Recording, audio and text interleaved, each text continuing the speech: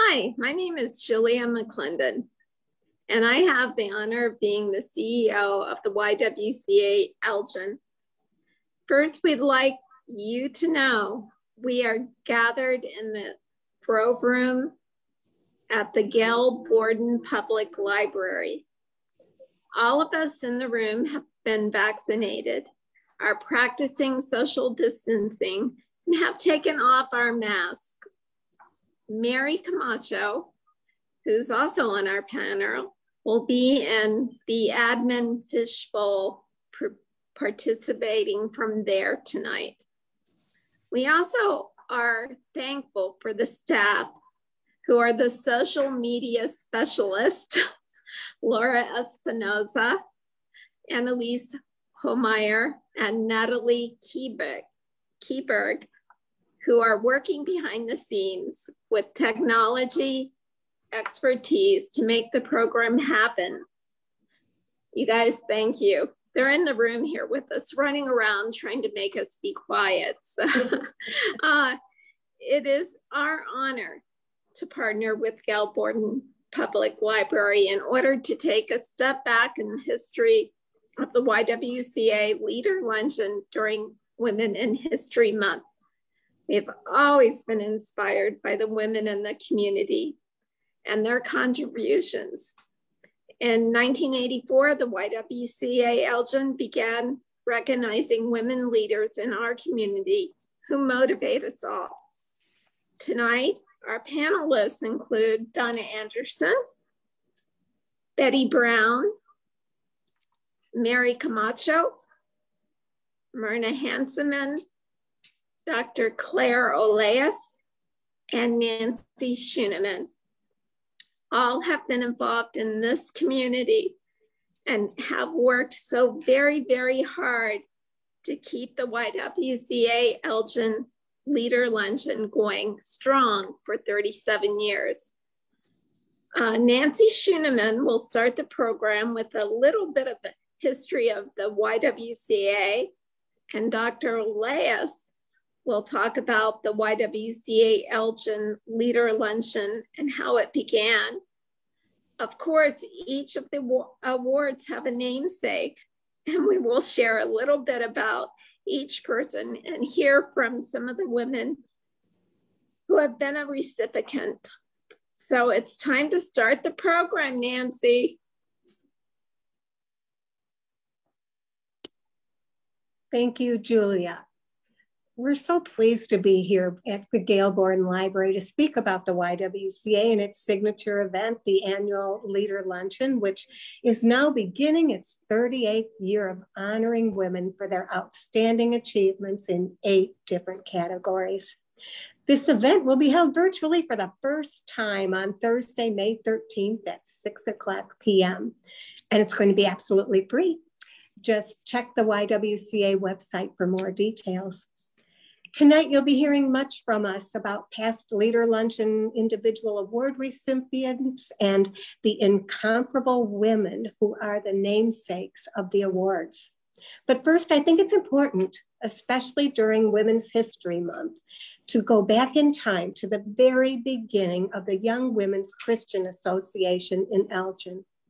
Our association came about because of fearless women leaders in the community who, when they recognized a problem or saw a need, were not afraid to step up and do the legwork necessary to offer solutions that would make a positive difference for others.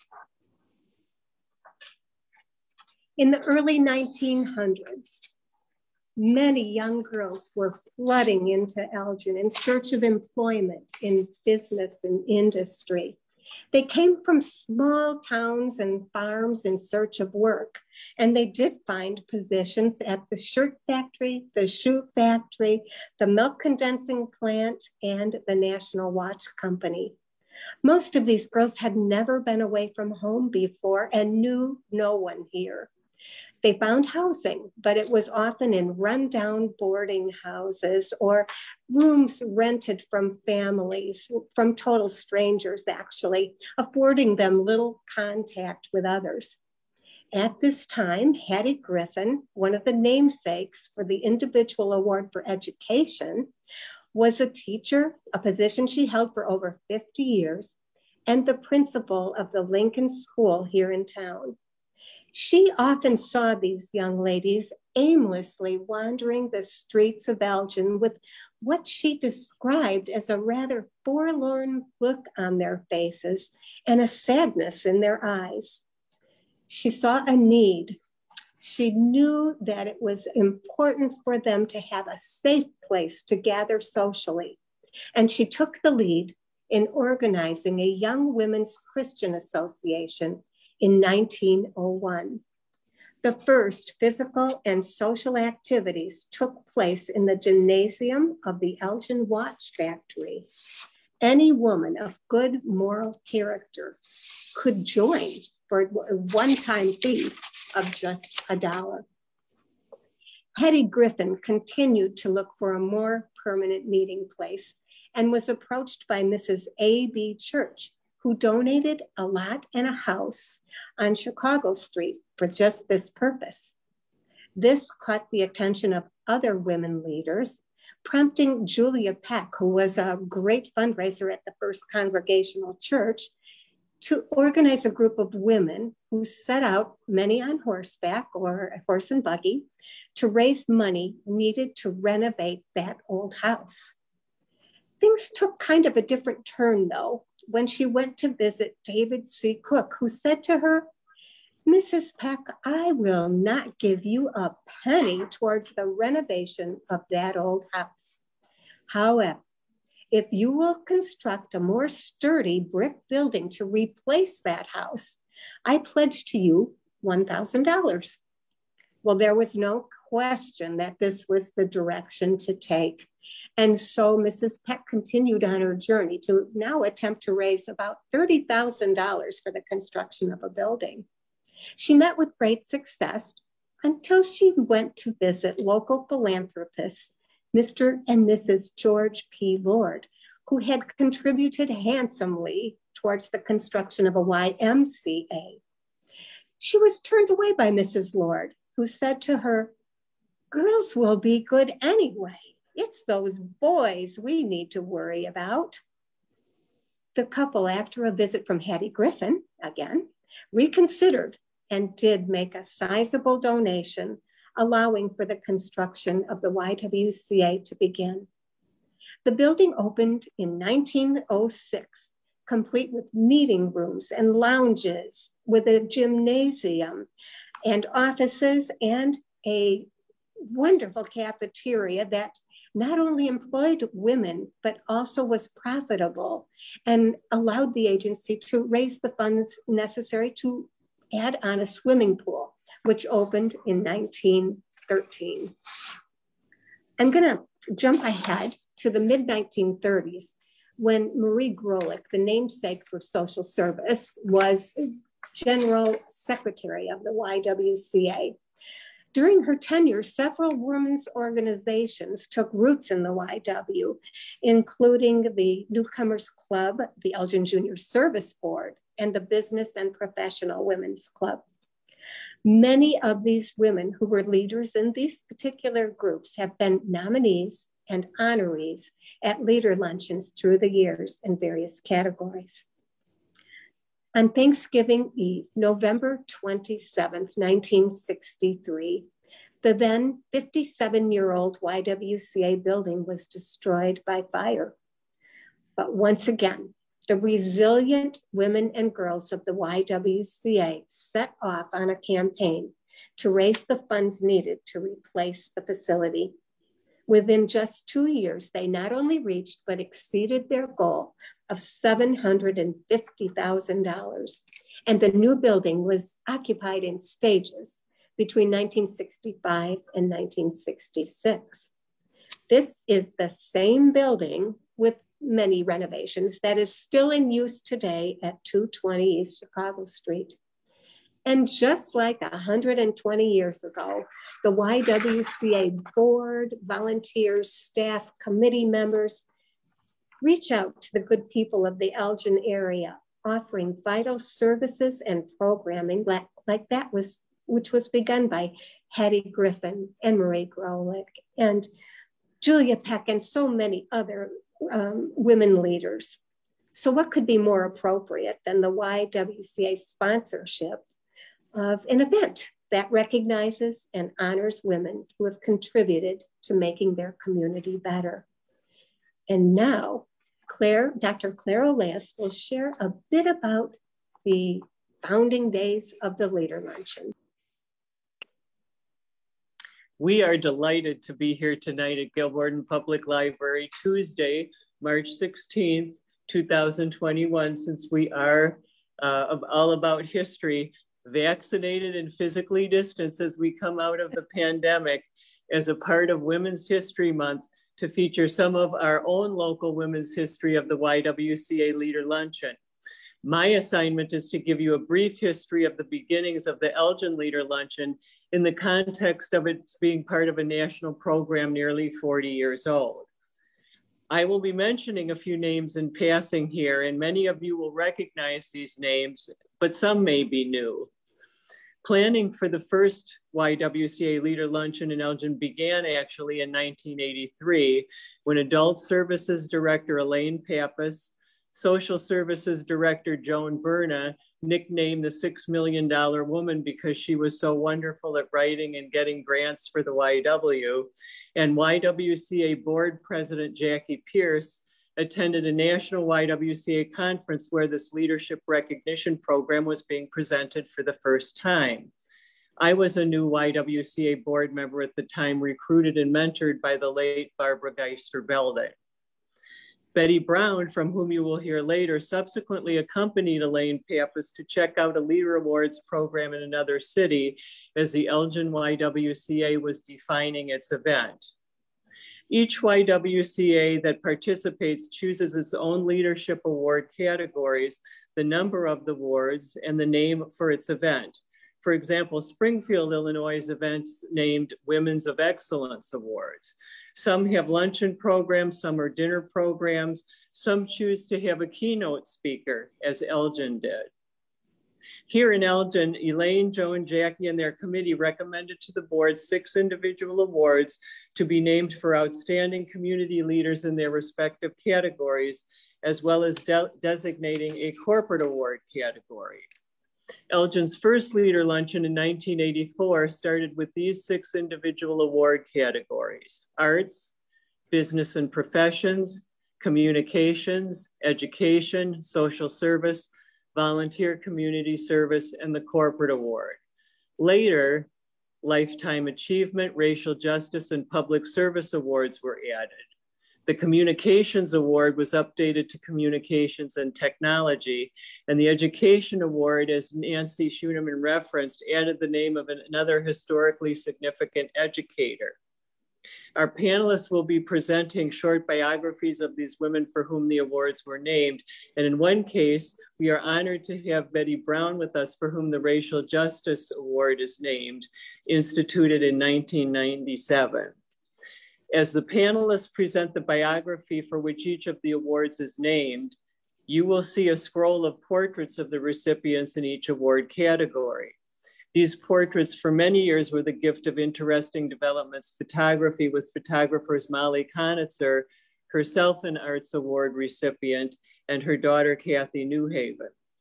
Over the decades of the YWCA Leader Luncheon, 234 women have been honored, nominated by individuals or organizations. Before we start into the biographies and portraits, a brief word about the keynotes.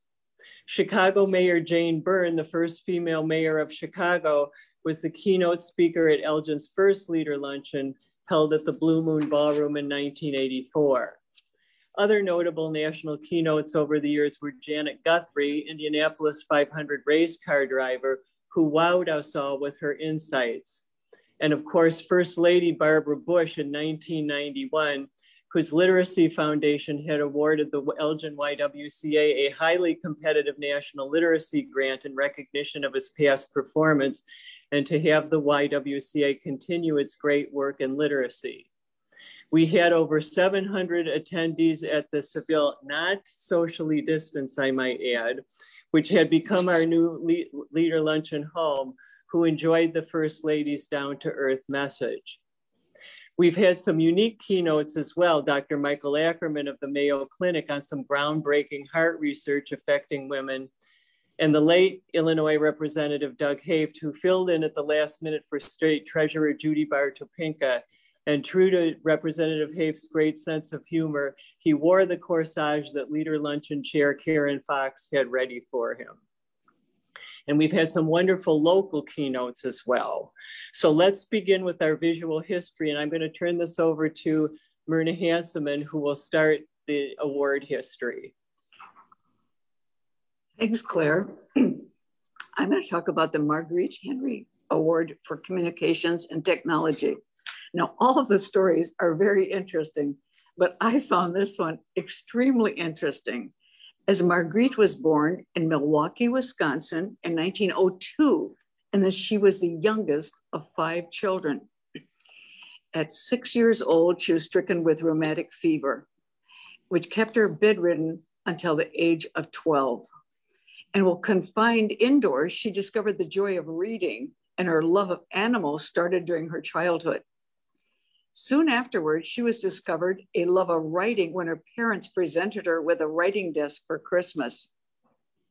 She later said, "At last, I have a world of my very own, a writing world, and soon it would be populated by all the creatures of my imagination." At 11 years old, she was paid $12, which would be $250 today, for her first novel, Hide and Seek and Autumn Leaves. She often wrote about animals such as dogs, cats, birds, foxes, and mules, but chiefly she focused on horses. After studying at Milwaukee State Teachers College, she married Sidney Crocker Henry. During their 64 years of marriage, and they didn't have any children, but instead had numerous pets that served as an inspiration for some of Marguerite's stories. It's no wonder that they chose Wayne, Illinois for their home. She went on to work with the illustrator Wesley Dennis, and together they collaborated on 20 books. In her lifetime, she published 60 books. Her most famous one was Misty of Shinnecock League, was published in 1947, and it was instant success.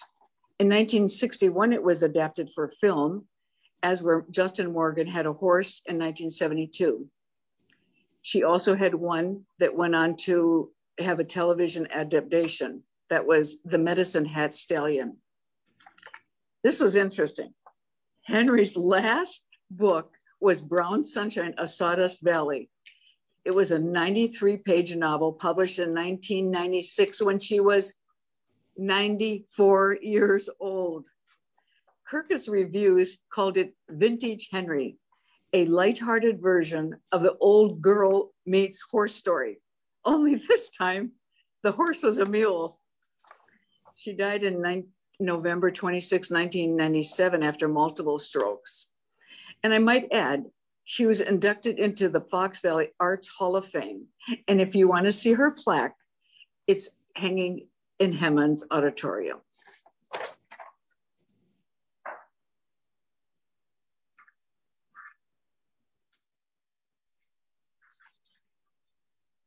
I'm Donna Anderson, and I have the honor of presenting a little bit about Myrtle Spiegler Gerberding, the Award for Public Service. Myrtle was born and raised in Elgin. She was employed first at the Home National Bank and then worked for the city of Elgin for 34 years, where she was the first woman to assume the role of city clerk from 1955 to 1967. She designed the flag of the city of Elgin and wrote in illustrated publications on municipal services. She was an officer of the Illinois Association of Municipal Clerks, the International Society of Municipal Clerks, and she served on a statewide committee in the creation of the Illinois Municipal Retirement Fund and was a local representative of the fund. She was also a cooperative observer for the National Weather Service for 10 years. In her spare time, she was a member of the First United Methodist Church, member of the Church Women United, the White Collar Girls, Altrusa Club, the Elgin Historical Society, and the YWCA Board of Directors, the YWCA Advisory Board, and the Advisory Board of the Endowment Fund. In 1969, she was named Woman of the Year by the Altrusa Club. She was also a flutist and played with several local orchestras. Myrtle passed away at the age of 100 in December of 2009. And tonight we have Mary Camacho, who was the 2014 won this award, and she's going to give us an overview of her experience as a winner of the Leader Luncheon Award. Mary?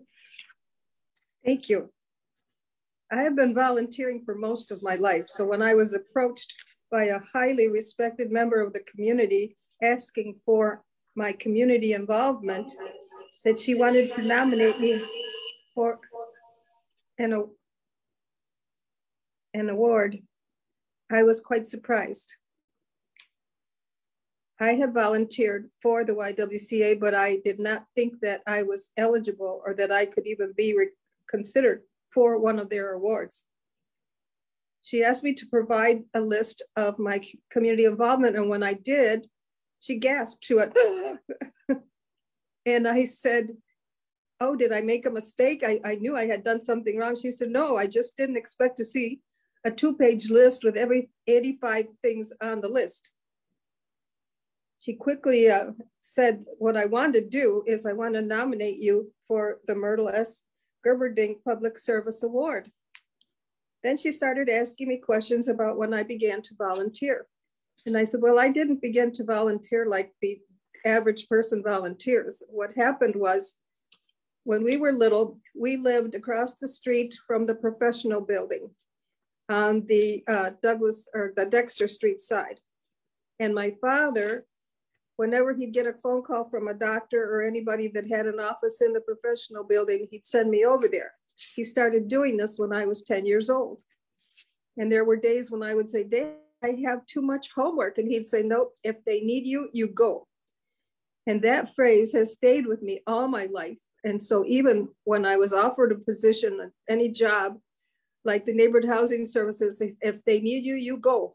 And oh, Dad, you know, I like my job, doesn't matter. So throughout the years, I have served on committees and projects both in Chicago and Elgin in the areas of education, housing, cultural history, the arts, government, and others. For example, I have served on 8 different committees for the city of Elgin. The one that has been most extensive was the Fire and Police Commission, where I served 19 years. The responsibility of that commission was to review the applications, evaluate the candidates when we did the interviews, and then establish a list for the hiring. Some of the others for the city committees are the Capital Budget Committee and the Human Relations Commission. This is one commission that is very well recognized. As a member of the Mexican Cultural Center in Chicago, I was asked by the Mexican Council to coordinate reading projects, groups of 4 people or more, but at least 100 people, to provide reading classes for them, for the lower level reading groups. So I did establish this. I had 100 people in my project. At the end of the project, the people were allowed to keep the books that the Mexican consulate had provided.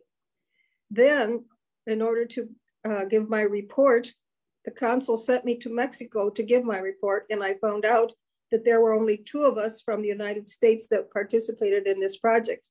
There were about 40 or 50 from Mexico, and the other from the United States was from Texas. So we were recognized there too in Mexico, and we were taken on a tour of Mexico City. So this was nice. Some of the other things that I've been involved in is the Mexican consulate also asked me to catalog a collection of Mexican artifacts that were a gift from the wife of the president of Mexico.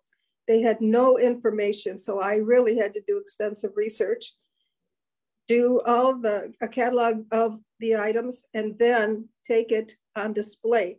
The first place I had it on display was at the Daly Center. And it was so successful that I was able to find 3 more locations where I could display it. We also had another local display of artifacts that had been a gift from the Rotary Club of Mexico and the Elgin to the Hispanic Fine Arts Council.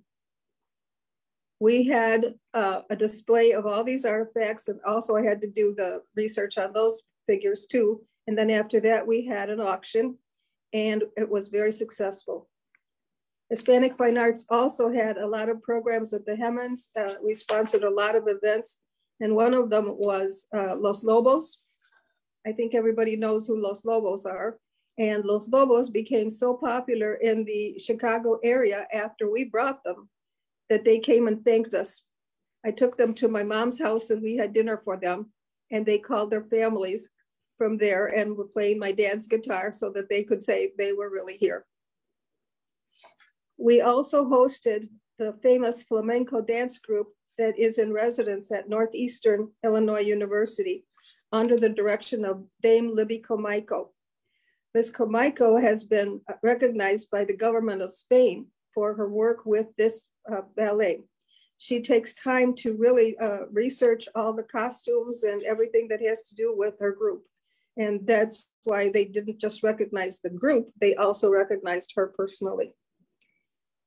I also coordinated the filming of Jimmy Hoffa movie in Elgin with Jack Nicholson and Danny DeVito, and a National Pizza Hut commercial, including the local persons. I have been a longtime volunteer for the Gail Borden Public Library, and I still have my library card from 2nd grade. That's how much the library means to me. And the Gifford Park Association House Walk. Throughout my life, I have met and worked with some wonderful people, and I hope this can continue. One last item that I want to tell you about, but I won't do it now because it will take a long time. I also hosted a circus down where the casino parking lot is, and I had to babysit a baby elephant to do publicity for that circus. So I'll tell you about that later. Thank you.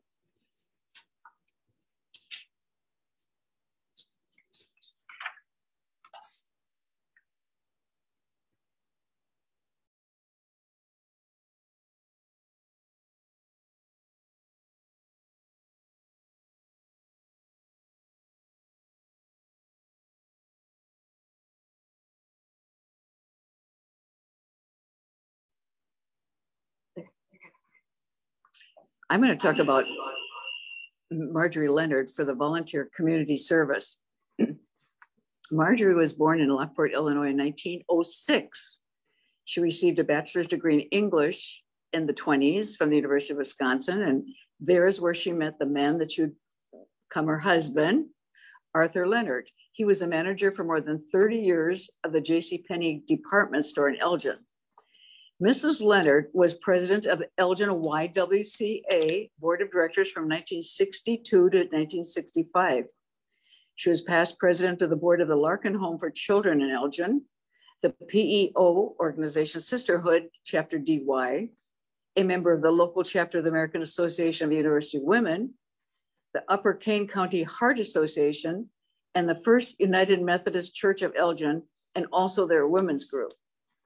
She was always a member of the board at Sherman Hospital, Elgin, a board member of Elgin Symphony League, and a charter member of the Fox Valley Music Association. Marjorie also played the piano with a 6-piano ensemble, and throughout her life was a featured solo performer and accompanist. She was a 25-year volunteer for the former Elgin Community Chest, now the United Way, and she was a weekly volunteer for 17 years through her church at the Elgin State Hospital. Mrs. Leonard was active in numerous fundraising drives in the community, including those for United Way and Judson College. She received a Woman of the Year award from Altruza, an Elgin women's group, and the Susan B. Anthony Award from the American Association of University Women for her efforts to promote the status of women. Her daughter said, "Mom felt a deep sense of responsibility to the community and to her family." She also stated that she was a very generous person with her time, talent, and finances. And a person from the First United Methodist Church said, she was a friend and a fellow member of our church, and she was a beautiful person, a true friend. She was an outstanding person. She loved the church, she loved the Lord, and she did so much for the city of Elgin and the surrounding area. Now, I thought I would be at my house tonight. I was going to say, and if I look out my window, I look at the Marjorie Leonard House, which is still called the Marjorie Leonard House, and we know why she was awarded this honor.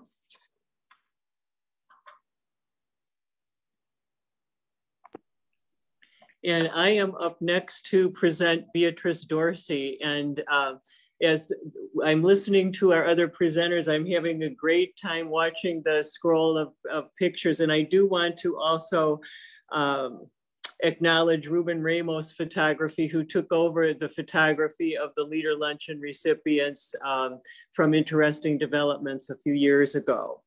So Beatrice Dorsey was the owner of B. Dorsey Fashions in West Dundee from 1954 until her retirement in 1984. She was well known for her fashionable ensembles, which were topped off by a hat. Now, I've got a B. Dorsey outfit on, which I will model after the pictures finish scrolling for about 10 seconds. As part of the bio that I'm reading, I do want to acknowledge it's from an article of Paula Lauer from the Chicago Tribune shortly after Beatrice Dorsey's death. She died at age 88 in 1992.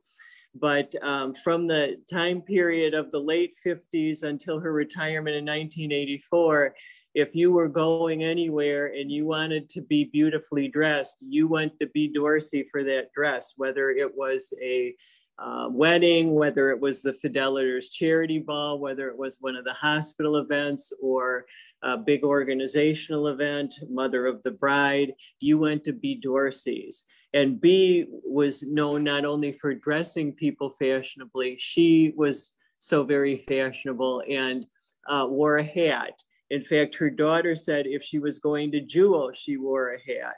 She loved hats. She didn't think an outfit was complete without a hat, not even a bathing suit.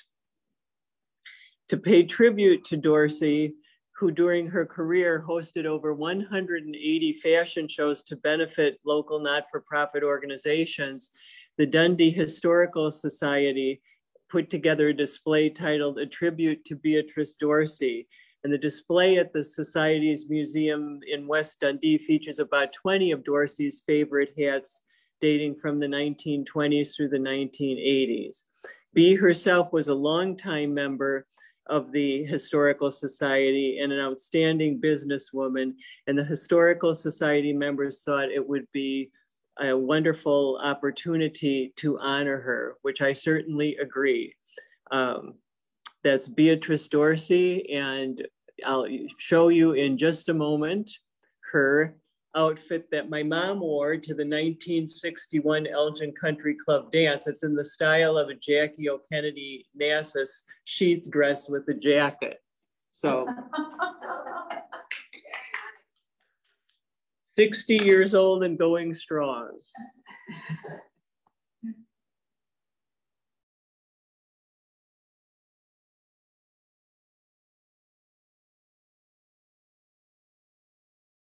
Today. I'm Betty Brown, and I'm privileged and honored to be here this evening. If many of you may know that the Racial Justice Award was awarded to me, which is a great honor. And I take that honor to every place I go, because I am a dedicated woman of the YWCA, starting from my teens. I took tap dancing lessons there, music lessons there, and I've always considered the YWCA one of my most prominent places to give my time and money. And as you might know, I'm from Elgin all my life. I came to Elgin when I was 6 years old. My parents were domestic help in Schaumburg. They worked for a very wealthy lawyer, and my father was a chauffeur. And I came to Elgin and went to the Elgin schools, graduated from Elgin High School, and went on to become a nurse, registered nurse. Then I have an aunt that was very involved in fashion. So everyone thinks I just love fashion, and I do. And I was very active in the fashion world also. Dedication to our city has been my most prominent list of things I like to do. From my church, I used to sing. From the cemetery, I would sing. And I sang at many churches here in Elgin. I love my city. I love the YWCA. And I salute all of the women that were part of making this day. Thank you.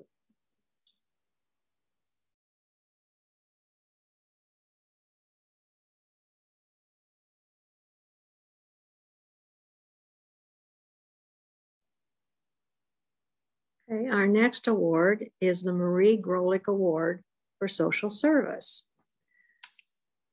From 1937 to 1958, 21 years, Marie was the General Secretary of the YWCA. This title was later changed to Executive Director. She was Camp Director from 1938 to 1944, in addition to her other duties. She was known to the staff and campers at Camp Towindowee as Aunt M. In 1970, the city of Elgin dedicated a Southwest Side Park named in her memory. In 2016-17, this park was updated to be an interactive park. It is now a smartphone interactive playground, which uses a free app to play mobile games designed to get kids active at the playground, renovate a picnic shelter, sand volleyball court, bag games, a paved walking path, and a 5-station fitness area.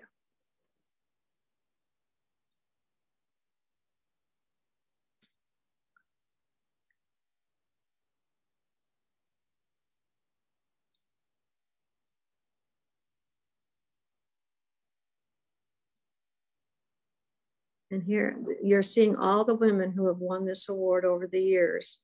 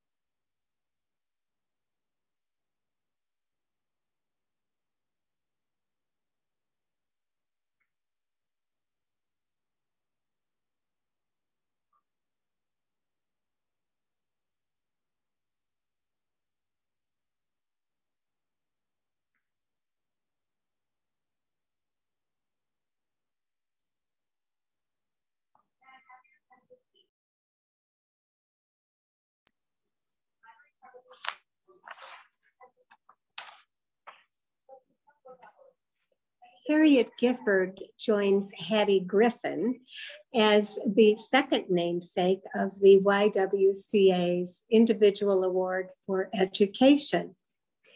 In the mid-1880s, James Gifford brought his wife, 5 children, and 2 spinster sisters, Harriet and Experience, from New York to Elgin. On their first Sunday in Elgin, a very determined Harriet insisted on holding a church service in one of the family cabins located on Prairie Street. She took charge of giving the sermon while her uncle Hezekiah led the singing. With that same determination, Harriet Gifford began the first school in Elgin in 1838, gathering children in her brother James' cabin for instruction. In 1840, she began what was known as a subscription school in the Union Chapel, charging children 5 cents a day for classes. It's no wonder that Harriet would be chosen along with Hattie Griffin as the namesake for that YWCA Individual Award for Education. Harriet and her family held strong anti-slavery views, and we suspect that she bravely shared these in her classroom. Although she spoke in favor of the Underground Railroad between Elgin and Canada, there are no written accounts of her participation. This is probably because those who harbored slaves were subject to severe criminal penalties. With Elgin's post-World War II population growing and the development of Sunset Park on Elgin's west side becoming the home to families with multiple children, it was decided that a new elementary school would need to be constructed. That school, located on Clifton Avenue, opened in 1949 and bears the name Harriet Gifford.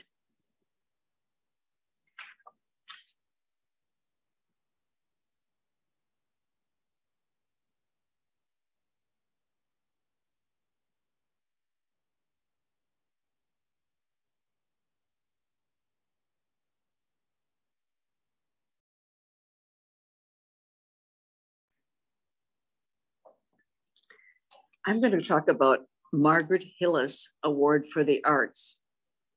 Most of us know that Margaret Hillis was the conductor of the Elgin Symphony Orchestra from 1971 through 1985. But I'd like to give you just a little bit background on Margaret. She was born in Kokomo, Indiana in 1921, and she began to study the piano at age 5. And she played many instruments, including woodwinds, brass, and double brass. And I found it interesting that her first conducting in high school was as assistant conductor of her high school orchestra. After suspending her studies during World War II to become a civilian flight instructor in Muncie, Indiana, Hillis received a Bachelor of Music degree in composition from Indiana University. Later, she went on to Juilliard to study conducting. Now, she wanted to be a symphony conductor, but at that time it was male dominated. And so she chose to go into conducting chorus. She spent several years in New York where she taught choral conducting and had held many prestigious conducting positions. She was recruited to come to Wilmette in 1957 and went on to put together the Chicago Symphony Chorus, which she led for the next 37 years. From there, she had many firsts. She was the first woman to conduct the Chicago Symphony Orchestra, so her dream came true. First woman to conduct Gustav Mahler's Symphony No. 8 in New York's Carnegie Hall. Under her leadership, the Chicago Symphony Chorus performed and recorded many of the major works in the choral symphonic repertoire. She gave important world premieres, appeared with visiting orchestras, and won 9 Grammy Awards for Best Choral Performance. Elgin was very excited when Margaret Hillis said she would come and be the conductor, to be our full-time conductor. That was, remember that Steensland was the conductor before this. But one stipulation for her to come was that she asked to have a symphony league, and that was when our Elgin Symphony League was formed. She saw the value in having an organization be a support group for the symphony, and under her leadership, ESO grew and made historic strides in their reputation as a nationally acclaimed orchestra. Margaret Hillis died in 1998, just a few weeks before the 200-member Chicago Symphony Chorus was to celebrate its 40th anniversary. Hillis was 76 years old when she died at Evanston Hospital of complications of lung cancer. She also was selected in the Fox Valley Arts Hall of Fame, and you can view her award also in the Hemmons Auditorium.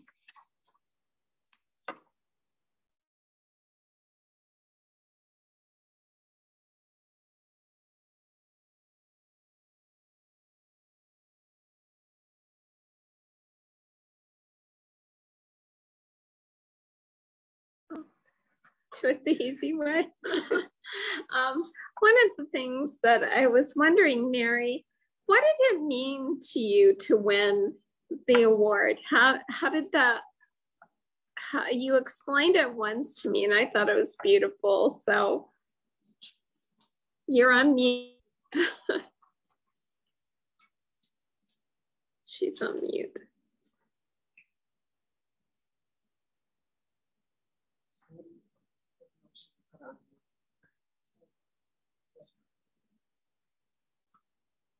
Well, Mary's on mute for a minute, so we're going to get her off mute and let her explain that to you, give you a little recap of it. In the meantime, I wanted to really talk about some of the programmings at the YW, but there, Mary is off mute. So, hey, Mary. What did it really mean to you? The YWCA has always meant a lot to us, to my family. When we were little, we used to go swimming in the pool. We used to do a lot of things. We used to volunteer. We used to take children that were not members of our family or not related. We used to take them to the YWCA because it was a good place for them to grow. We would volunteer with any educational things, even when we were little. And so when all of a sudden somebody tells me that I deserve an award from this organization, I kept thinking, what did I do? I mean, I don't deserve it. And she said, yes, you do. Yes, you do. And it was Carol Rauschenberger, the one that nominated me. And I know Carol, but I didn't know her well enough to say I expected her to do that, you know.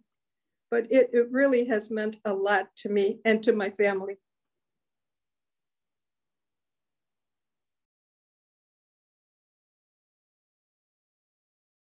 I always thought that was pretty special, that story, and what Betty has shared with me has always been in my heart, probably kept me here in Elgin because I admired you all so very much. In this room, we have a lot of winners, women who keep giving to the YWCA, and we really appreciate it. Especially taking the time, Claire, to help with this program, and Nancy, you both were fantastic.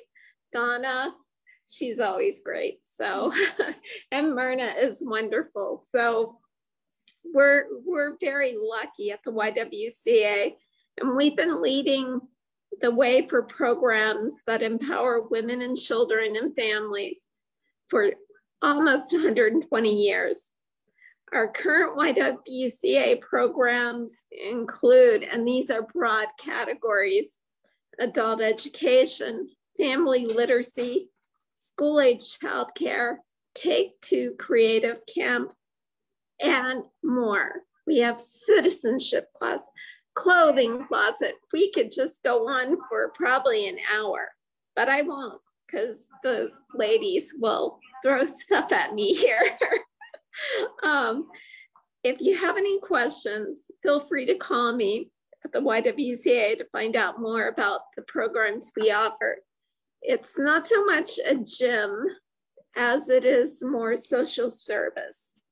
And I want to give the very thank you so much to Nancy, Claire, Betty, Donna, Mary, and Murna for inspiring me to work harder, just like they have all the women in this community. So we really appreciate that. Does anybody have anything else they'd like to add? Well, I would like to ask Nancy Schueneman, without putting her on the spot, to recap what's happening with this year's Leader Luncheon time. Because of the pandemic, our in-person luncheon was canceled last year, and I think we have held over the people who were selected last year for this year. So I'm going to mute myself and let Nancy get on here and talk about that a little bit, and maybe some sponsorship things too. Absolutely, Claire. Thank you. Yes, as I think I mentioned in the very beginning, this year's YWCA Leader Luncheon will be held virtually, like so many events are right now, on Thursday, May 13th at 6:00 p.m. And there's absolutely no charge for this. I know several organizations charge an admittance fee and you have to get a code to go on, but that's not going to happen. The event is going to be entirely free. Just go to our website at the YWCA and it will just take you through what you need to do to be part of that event that evening. It will go from 6 to about 7:30.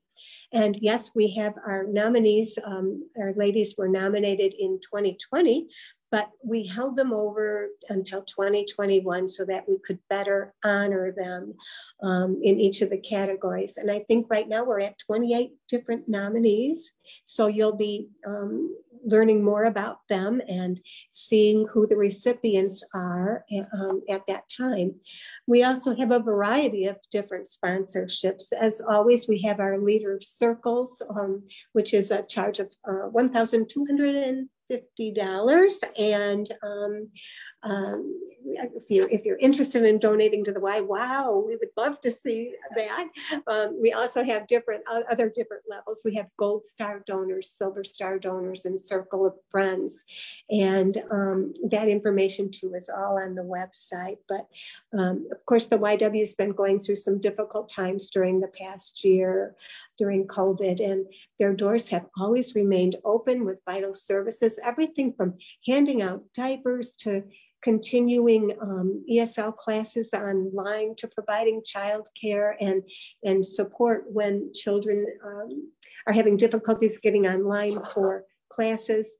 Come to the Y and they'll straighten that out and help you with that. If you need a Chromebook, come to the YW, and our teachers are there to help you with that as well. So as I say, our doors have remained open, but we do need some help. We need your support and financial backing as always. I feel like Julia Peck, I'm just not riding my horse up and down the street looking for donations, but I do get on the phone every once in a while. So we would appreciate anything that anyone can do. And I thank you for that.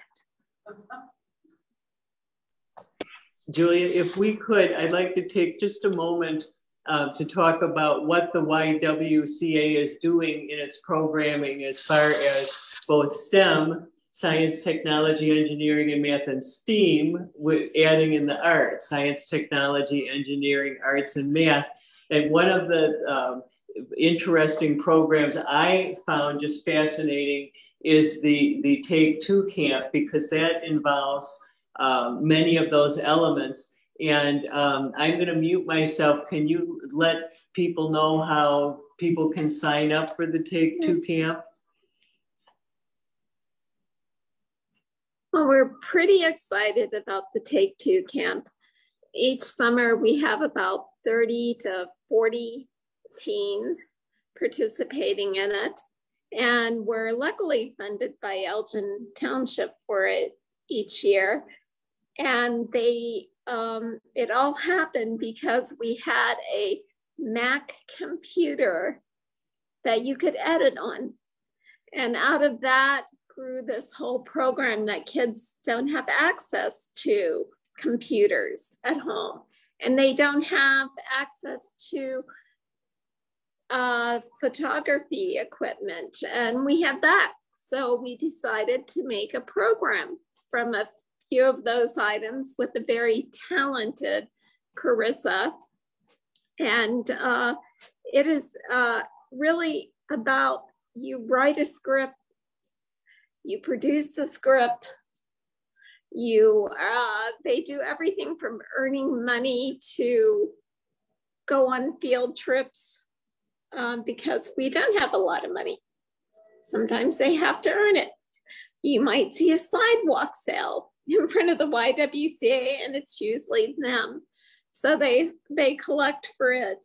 And these kids just get together and work in groups and produce, like, they did a take of the Golden Girls.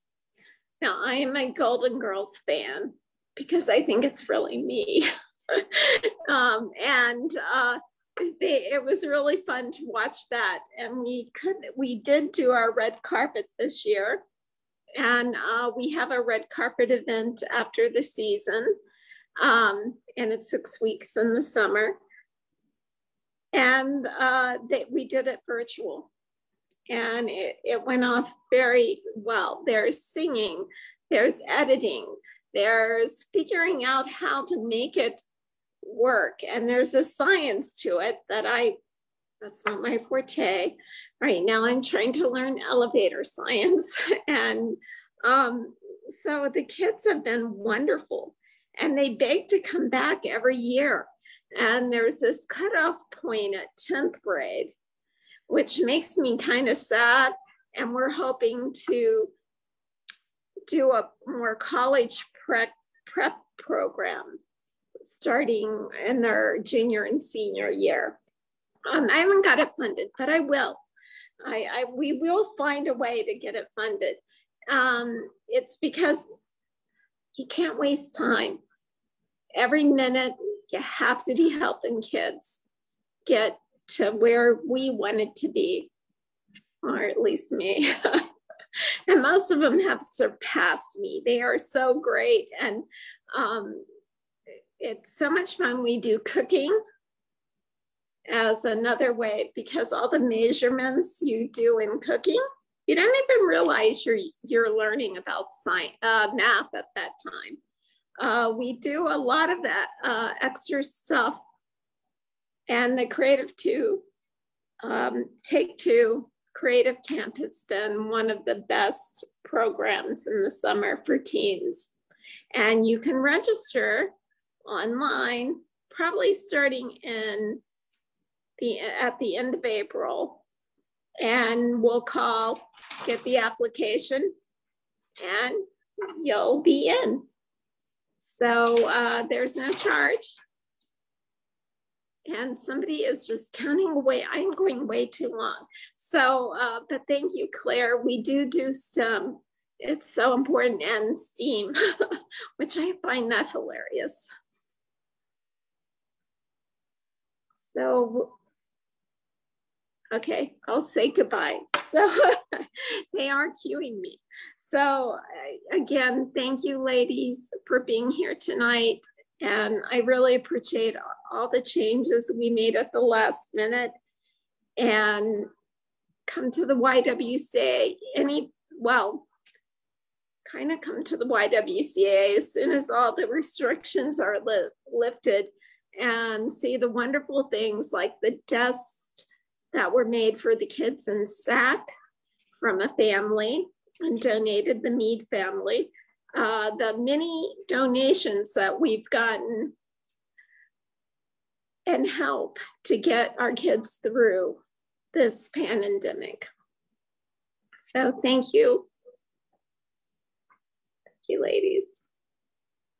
Bye. I'm supposed to wave bye now. That's what that means.